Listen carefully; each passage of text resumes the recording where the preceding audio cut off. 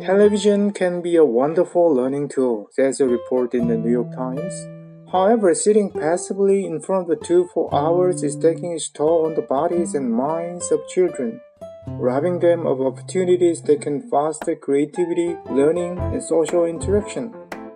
After studying the viewing habits of 2,500 children, researchers at Children's Hospital in Seattle, Washington, USA found that the more TV watched by toddlers aged 1 to 3, the greater their risk of attention problems at age 7, says the newspaper.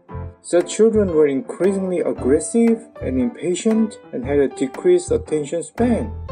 According to educational psychologist Dr. Jane M. Healy, many parents of children diagnosed with attention deficit disorder found the difficulty markedly improved after they took away television viewing privileges. What can parents do to reduce the time their children spend watching television? The report offered the following suggestions. Set limits on when and how long your child can watch television each day. Avoid using the television as a babysitter and turn off the television when the chosen shows are over.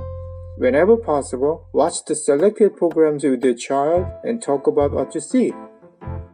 Finally, limit your own television viewing. Nurturing creativity and social skills in children takes time, determination, and self-discipline. An integral part of such training involves instructing children in proper moral values. Good communication and loving attention by parents during a child's early years are sure to reap lasting rewards.